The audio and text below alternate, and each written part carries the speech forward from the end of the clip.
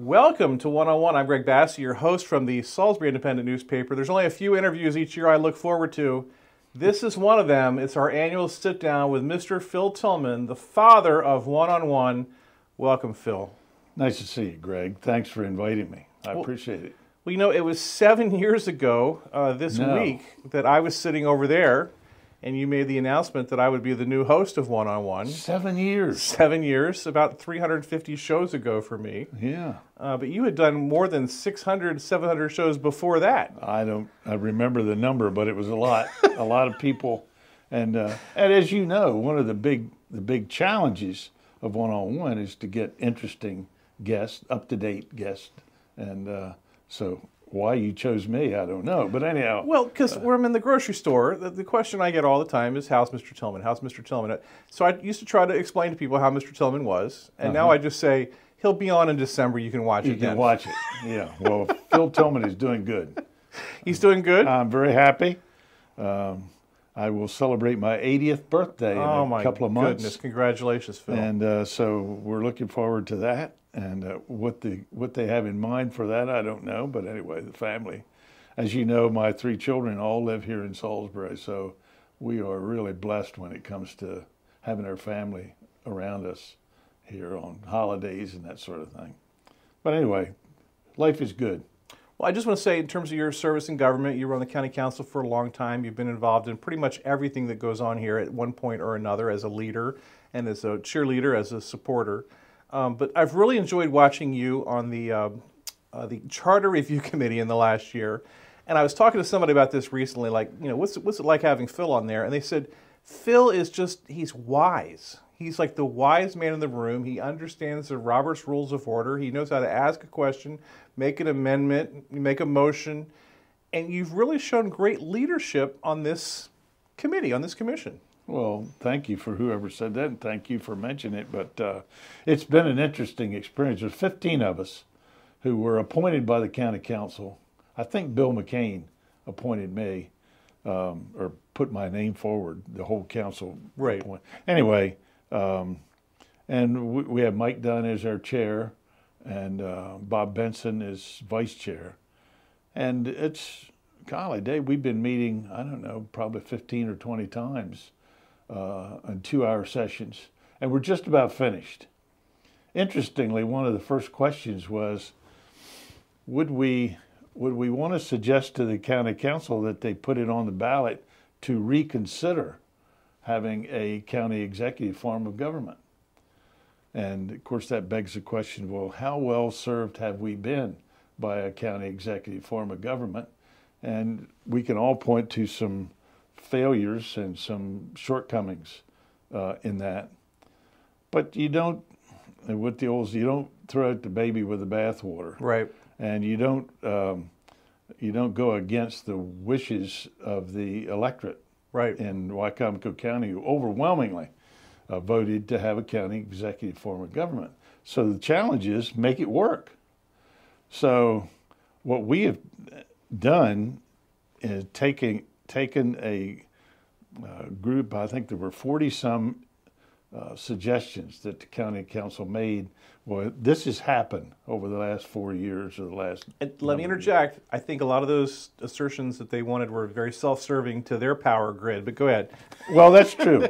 There have been some problems on both sides. Yeah. The county council has struggled with the definition of the legislative branch of government since we came up with this form of government called county executive.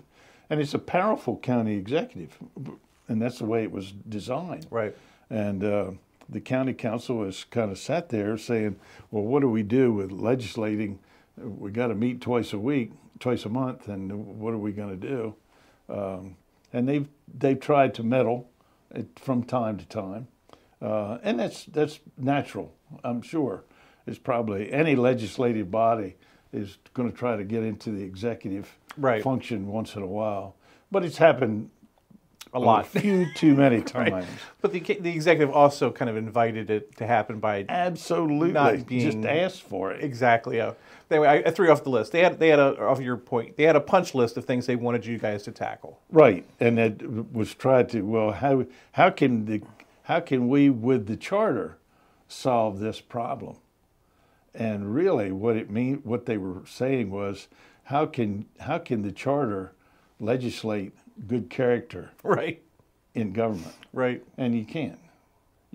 All you can do is say, encourage the electorate to say to leaders, natural leaders in the community, in the business community and education and everything else, step up the plate and get up there and say, I'm willing to put my name out there and run for public office. And that goes for the school board. We now have an elected school board.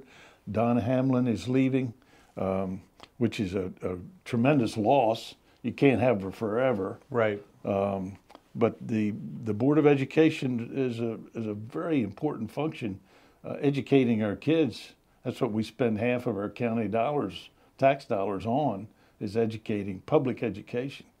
And so we need good people to step forward. Yeah, well, you look at Salisbury, it has a strong mayor form of government.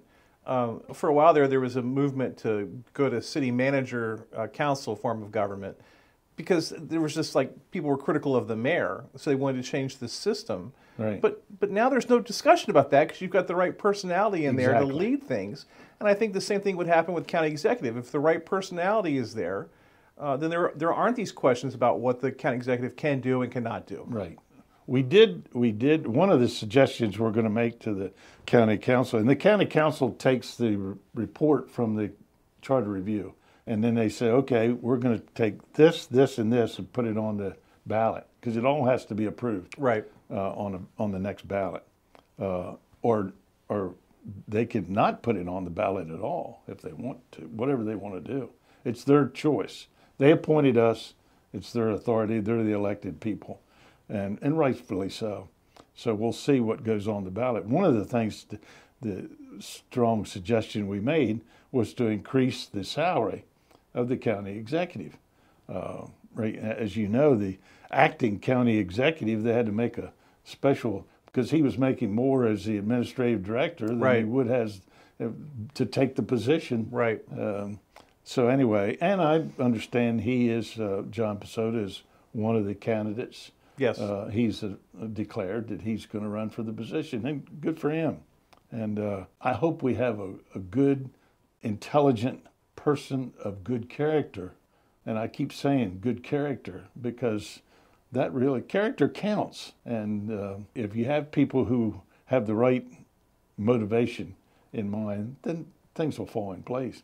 There have been a lot of really good county employees who are no longer employed by the county. Right. I think it's like 40, 45. Right. Who just left for one reason or another over the last 4 or 5 years. Some were actually asked to leave.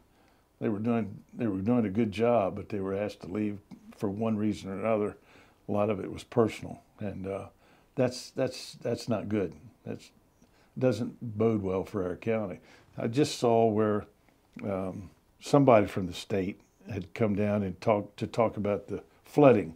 It was in the Bay to Bay news. I read The Salisbury Independent. Chris Van Hollen, our senator, was here. Yeah, and walked around the town with the mayor. Right. And you just have a good feeling about the way the city is run, with the chief of police, the fire chief, the mayor, the way the mayor and the city council work in not in lockstep, but they certainly they don't rubber stamp him. They No, have their they don't. reputation, but they No. do not. No, and but they're working together. They're all. Was the old saying, if you get 6 mules and point them all in the same direction, they can pull a big load. Well, everybody's pulling in the same direction in the city government, and I think they're putting a good example for what county government how it could work, and so we'll see what happens with the next ballot, what changes need to be made, but it's the change in personnel. Right. In my opinion, more than anything else, we need good people on the county council Right. and in the county executive office. There's a lot in Wycomico County we have to be proud of. And the education, our kids are going to school, despite all the COVID problems and everything else. And I've got teachers in the family who are in the system, and it's working. So the somebody made the statement in the Charter Review, said it didn't work, and I said no, it did work. You know, it didn't work the way people thought it should work when they appointed the doctor. Right. To be. I've blocked all that out. And you know, and then he realized, gosh, I have to give up this lucrative practice in order to take this $80,000 hard working job, and didn't do it. So the answer was, the statement was, well, the system didn't work. Well, it did work. He stepped back, and the county council put somebody else in that position, acting. Okay, it's acting. So, but the county government's still working. When you were on the county council, Matt Kramer was the county administrator. What was that relationship like? Matt Kramer was extremely capable, is an extremely capable individual. And at the end of the day, he knew who his bosses were. He needed the 4 votes. Right. But he was working on it day to day. The rest of us were doing it part time.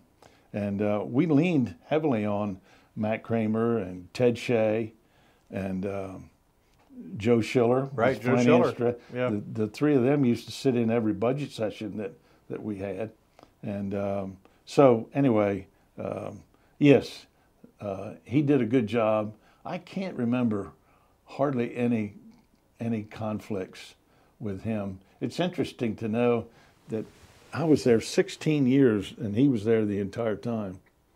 At the end of the 16 years, one time somebody said, "Is Matt Kramer a Democrat or a Republican?" I said, "You know what? I don't know." And he made sure that you didn't know. Right. Very capable individual.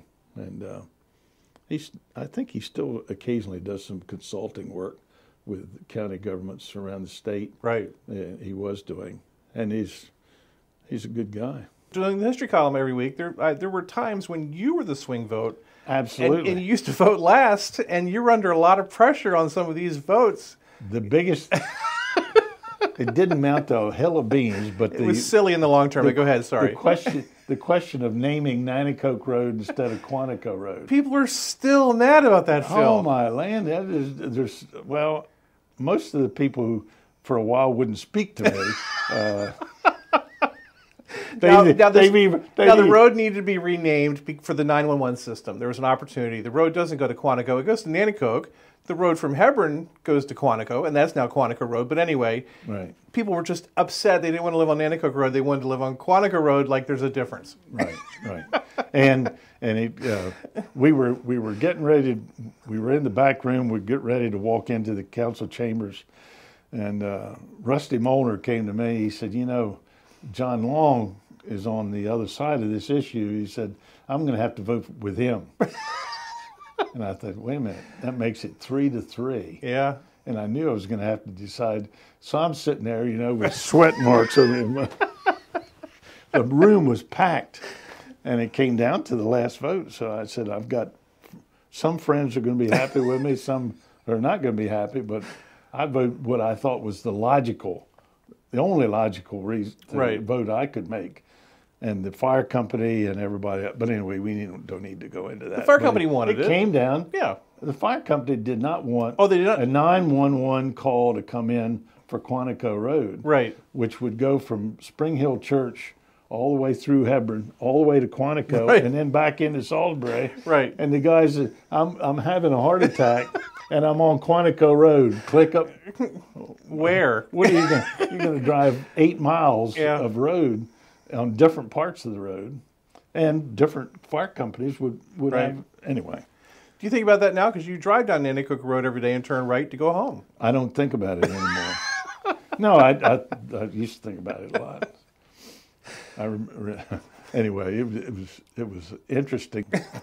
Yeah, decide by one vote, but one vote is, as with the question of whether or not Harmon Field is going to be used for what use it's going to have, and it was 4-3, but the majority, anyway.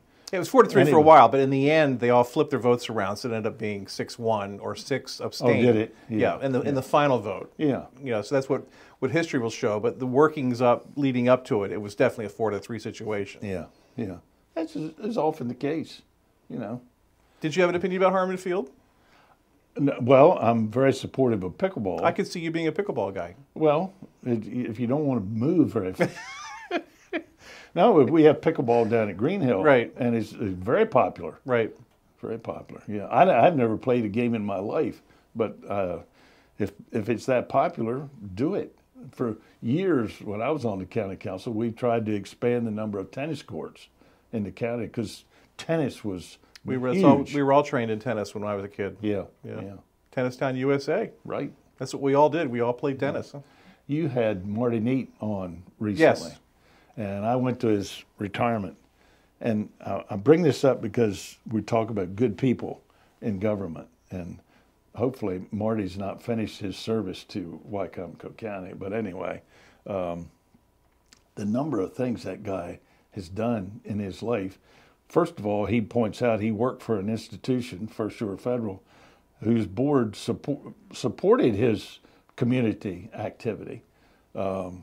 But my land, the hospital, the Community Foundation, the Eastern Shore, the United Way, Salisbury Neighborhood Housing, I don't know the number of things that he led.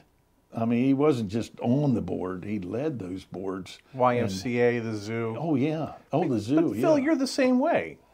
Well, I admire somebody who steps up to the plate, but Marty helps me make my point that those are the kinds of people, and they're out there. They're involved in the Chamber of Commerce right now. The Greater Salisbury Committee is another in business, doing whatever they do in their business organizations, developing leadership skills.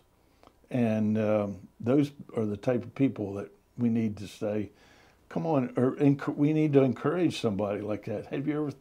Joe, have you ever thought, Greg, have you ever thought about running for the school board, for some public office where your good sense can do some good?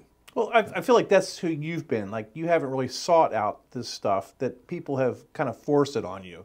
It's been not bestowed upon you, but you've been, volunteered to do a lot of the community service stuff. Well, when we moved, Carol and I met in Washington College. We graduated June 6th. We were married June 20th and moved to Salisbury that next week. And Carol said she knew one thing, that when we came here, that I was going to get involved in things. And the first thing I got involved with was JC's. Right. And that was the organization for young men right. at that time. At one time, I think the city council and the county council, almost every single member was a former JC, including Henry Parker. Well, right. Henry, that's a good name to mention, because every time I go by the Henry Parker Park, I think of my good old friend and mentor, Henry S. Parker, and I'm glad that the county was wise enough to name that in his honor. When I would sit there in the park watching my kids play soccer or lacrosse, I would think, Mr. Henry, if he could see this, he would just be breaking down in tears. He would not even comprehend that something like this is named for him. I know. I took some pictures and I sent them to Gary Mackis, who now lives in Jacksonville, Florida. And he was up here for the 75th anniversary of Recreation in Parks. 75 years, there were two. Right. Now that we have this Steve Miller, who's another good, isn't he great? Good county employee and devoted, and that's the kind of people we need employed by the county in every function. And there are a lot of good ones still there. I'm not saying they're all gone, right? But a lot of them are gone, and we can do better if the atmosphere is better, if the leadership is supportive of those people who are out there in the trenches every day and in the finance office every day, then good people will stay there and be attracted to those positions. Because it's still, working for Wycomico County is a good job. Well, not to defend Mr. Bassett, but one of the things that could be a campaign issue is that there are some open spots in the executive branch, and one of those is the public works director. Mm-hmm. So I had someone tell me recently that they can't get a plan approved down in Hannacook, of all places, to have their house lifted because there's no public works director to manage it or sign off on it. I'm sure that's more complicated than that.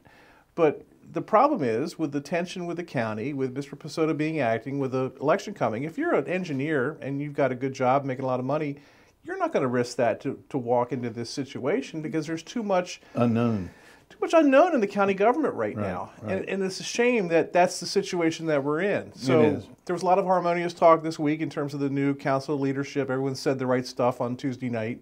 Maybe things will go forward. But with an election coming up, I just have a feeling it won't. Well, we'll see. We'll see. And hopefully some good people will run for those offices.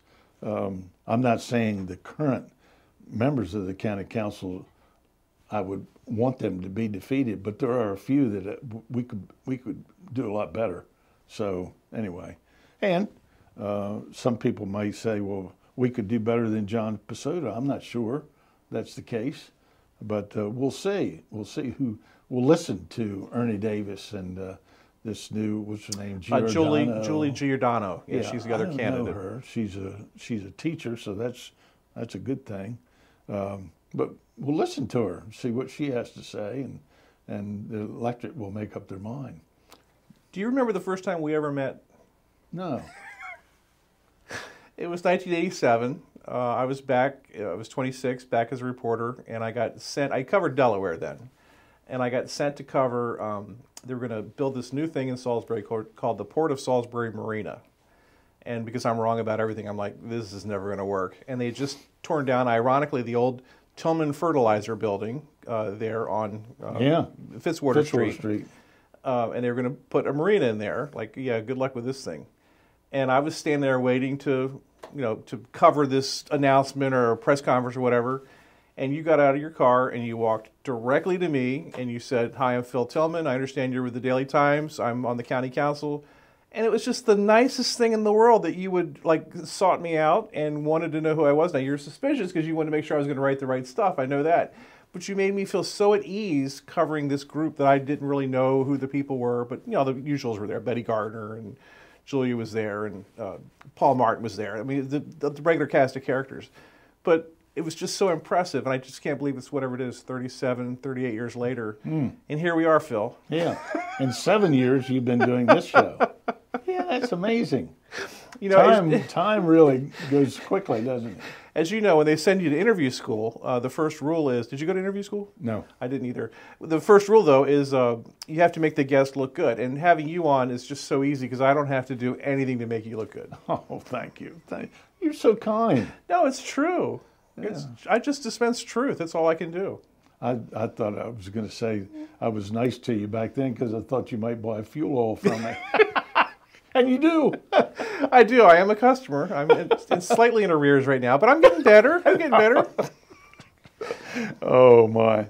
Well, we're talking about people is what we're talking about.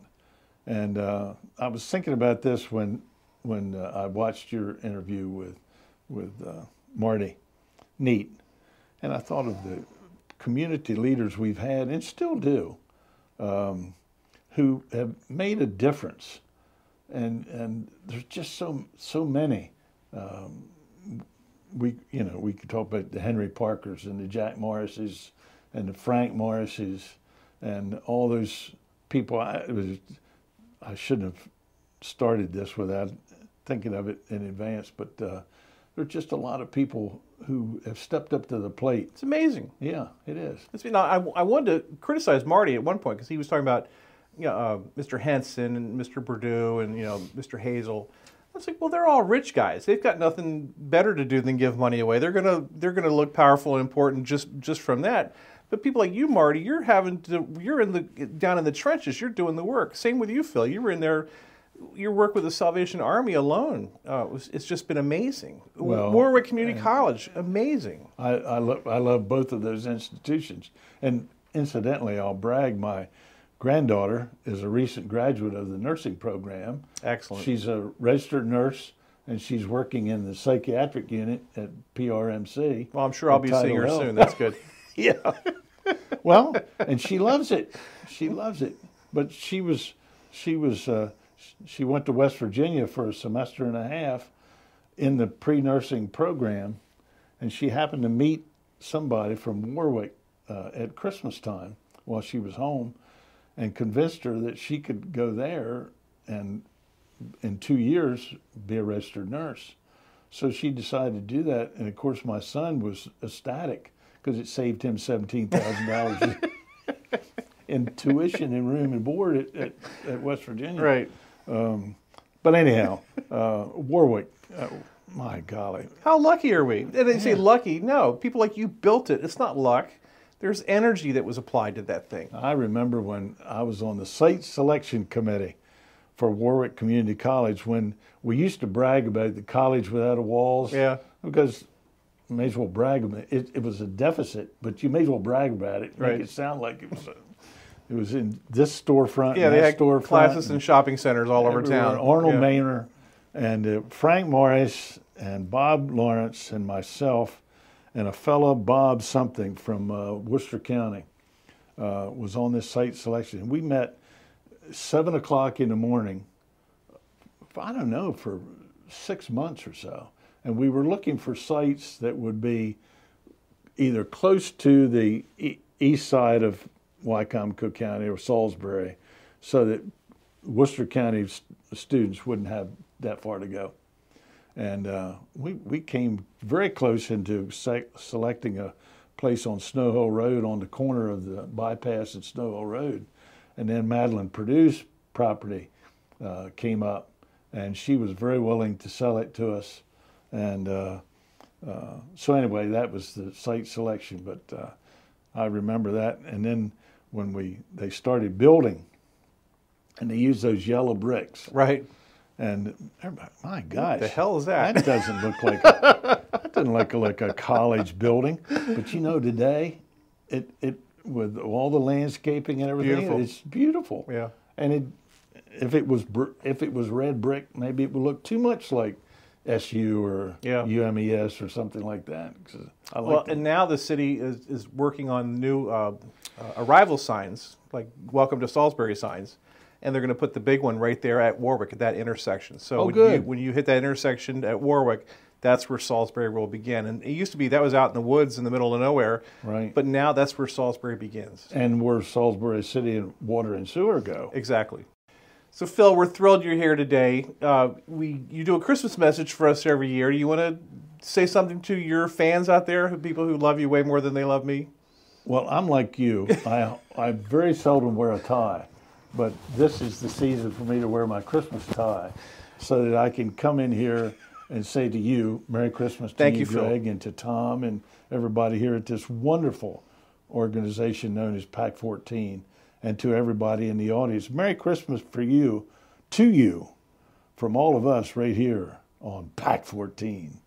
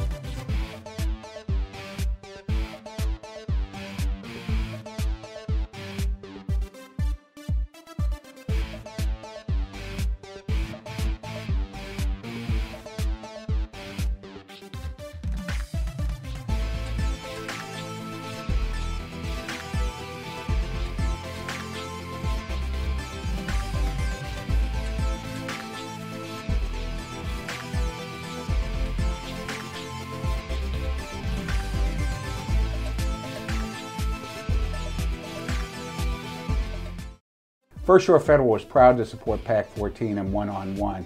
We'd encourage every business to support PAC 14 and pick a program and support it, and let's make a difference.